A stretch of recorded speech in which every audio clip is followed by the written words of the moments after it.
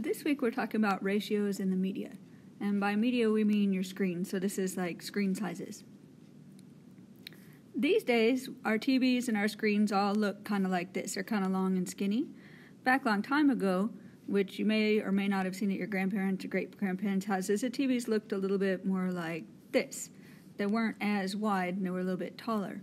Well, that's all interesting and you're like, I really don't care, it's way too early for that. But really, this is a big deal. And it's a big deal for lots of reasons, but one of the reasons is that when companies are putting out movies, like say you're going to watch something on Netflix, it has to be formatted a certain way, otherwise it won't show up on your screen. So if you're a company like Netflix or Amazon or Hulu or any of the movie producing companies right now, you need some way of formatting all of your movies so that they'll show up on people's screens. As it turned out, there is something like that, and it's called aspect ratio. So what aspect ratio is, this is the comparison of the width to the height of your screen. So like if this is your width and this is your height, then you write it like this. You write it width and then colon and then height. So these days, the common aspect ratio is 16:9. So this would be 16:9. So let me move this part right here over. Okay. So this one, I'm just going to say AR, is 16:9. Long time ago on these other screens, it was different. In this case, it used to be 4:3. So this is a 4:3 aspect ratio. And that's very important because if you try to play a movie that's formatted for 4:3 on a 16:9, it turns out all funky looking. So like let's say you have your 16:9. And this is like a comparison thing. We're going to look at it in a second. This doesn't mean that your screen has to be 16 inches by 9 inches. This is a comparison. It's like a fraction. We'll look at it. So if you try to play a movie that was formatted for 4:3 on a 16:9, you end up with something like this. So you either get a picture within a picture, and then you have like the little boxes on either side, like this. And it'll like be grayed out. Or you get how they did it when they first transitioned. When they first transitioned, everybody still had the 4:3. Like everybody was still producing things in 4:3, but the screens were now 16:9, and so they stretched it, and so all the people looked like really, really short and squat, and when they would walk, their legs looked like 10 feet long. It was disturbing. But okay, so let's talk about this 16:9. So let's say you have a TV, and it's a 16:9 aspect ratio, and you go, okay, well, I mean, that's stupid because my TV is a 55-inch. Okay. So when you see the size of your TV, like if you go to the store and you're going to buy a TV, they're all listed, they have one measurement, right? Like 55 inches or 70 inches or 42 inches or whatever. That is not, like, when I first started looking at it, I was like, oh, okay, so that means it's 55 inches wide. But that's not true. It's tricky. They're tricking us. When they give you 55 inches, they're really telling you the diagonal of your screen. So that means this measure right here is 55 inches, which is great, but if you're trying to fit it in your living room, you kind of need to know more of the width. But anyway, we'll get to that. So they're really giving you this. So the TV size is given by the diagonal. 16:9 is like a scaled up. That's your aspect ratio. So this is a 16:9 aspect ratio, 55-inch diagonal. Well, what if we need to know the width? Well, that becomes a problem, right? Like usually it's not even listed on the display when you're going to the store looking for TV. Sometimes they'll be listed on the box, but sometimes the boxes aren't available to look at, or sometimes they're big and you can't turn them around and find that. Well, we can calculate this. Never fear, we're an AQR. We can do this. So what we're going to actually do is we're going to look at this as a similar triangle.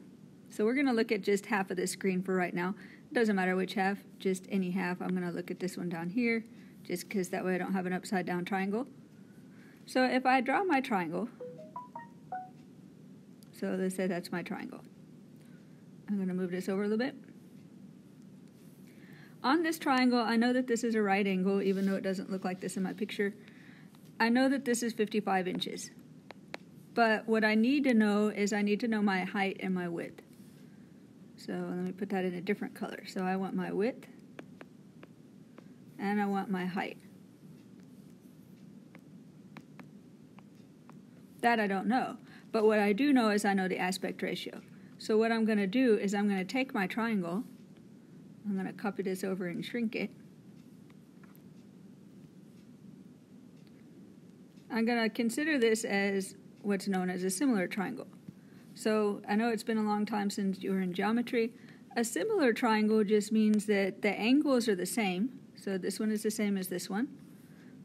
This one is the same as this one, and they both have 90 degrees. What's different is that you're multiplying the lengths of the sides. We're not multiplying the area directly, we're multiplying the lengths of the sides. So you're going to multiply it by the same number. So if it was a 2, then we'd multiply everything by a 2. We're going to call this the scale factor. So if we take all of the sides of the small one, we multiply each of those by the scale factor, we get this bigger triangle. So we're going to use that to figure that out. So for the little triangle, we already know stuff, right? We know this is 16. We know this is 9. We're going to use that to then figure out what these widths and heights are. Let me change this bottom 16 to a red so the colors will be the same. Oops. So this is a 16.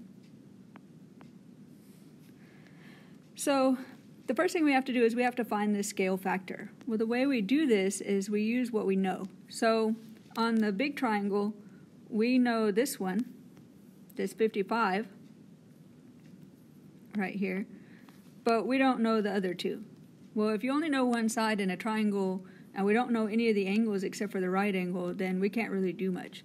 On this other triangle, though, we know the 16 and we know the 9, so we know 2 of the sides, and it's a right triangle. So then we can apply our good old friend Pythagoras. We can use the Pythagorean theorem to find out what our diagonal is. If we have the diagonal, then we have 2 similar sides, right? Because we have this one and this one. They're similar. So if we know similar sides, we can figure out what we're multiplying to get from C to 55. So that's what we're going to do next. We're going to apply our Pythagorean theorem, which we've been doing already anyway. But we remember that a squared plus b squared equals c squared. In this case, we know our a and we know our b. We just don't know our c, right? So I'm going to shrink this all a little bit because I wrote too big. Running out of room. I tend to do that a lot. Okay, so this is going to be 16 squared plus 9 squared equals c squared. 16 squared I think is 256. I'm going to grab my calculator. 9 squared I know is 81. So I have 256 plus 81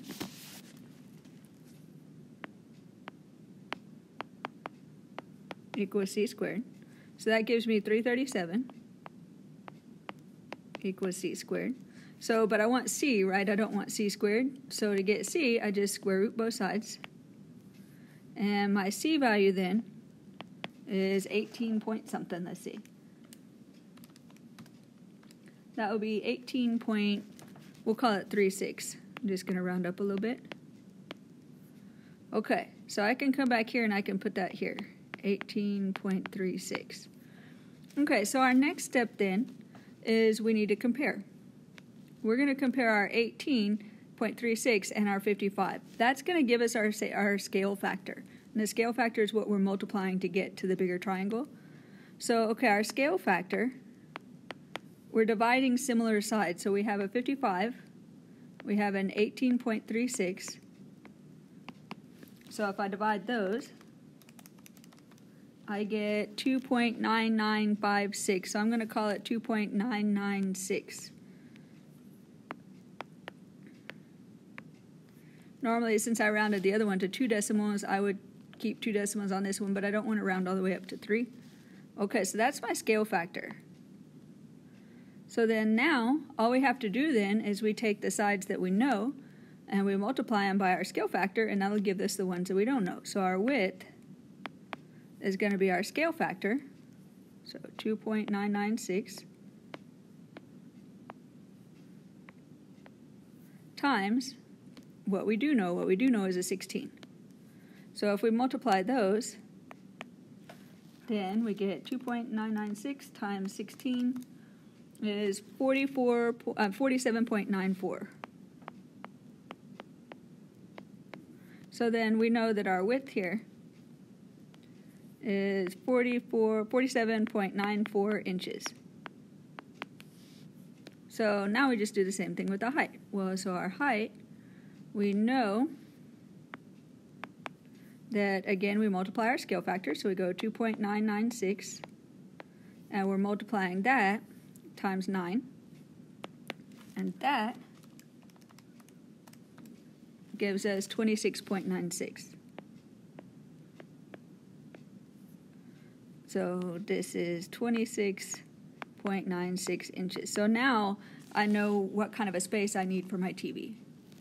If I needed to know the area, then, like some of the questions on the worksheet ask for your area, then you just take those two and you multiply them, because now we're just dealing with a rectangle.